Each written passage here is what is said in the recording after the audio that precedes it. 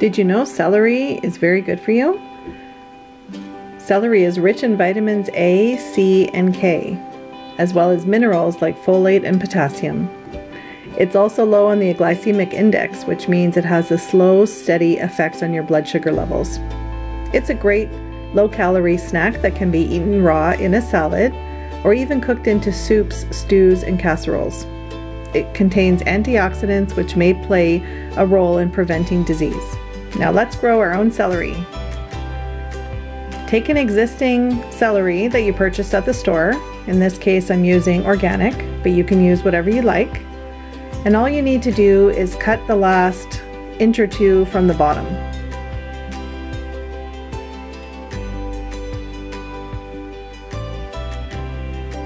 I just gave it a quick rinse. And then cut the very bottom just so that the roots can have a fresh start to grow.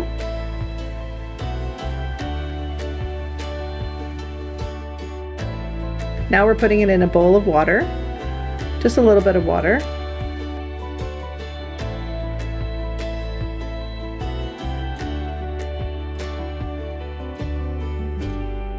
Now we're putting it in the windowsill so it can get some sun.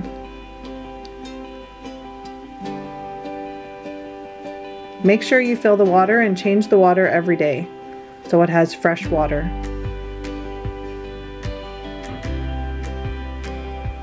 This is the day one. You see there's nothing growing, obviously. This is the next day, and you can already see just within 24 hours a tiny bit of sprouts starting to grow in the center. That's where the new celery will grow. This is after 2 days. New celery, you can clearly see it's growing, and then from then on it's just growing super quick.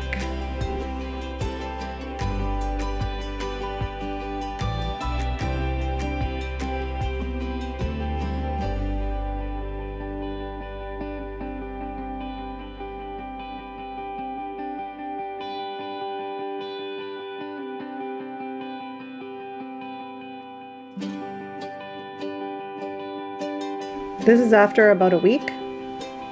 We didn't have a lot of sun here in Canada, and this was in the beginning of April. So now it's starting to warm up. It started to get a lot more leaves. So I did plant it in a pot, and probably this weekend I'm going to put it outside, but right now it's still in the window. But you can see the new celery in the middle there.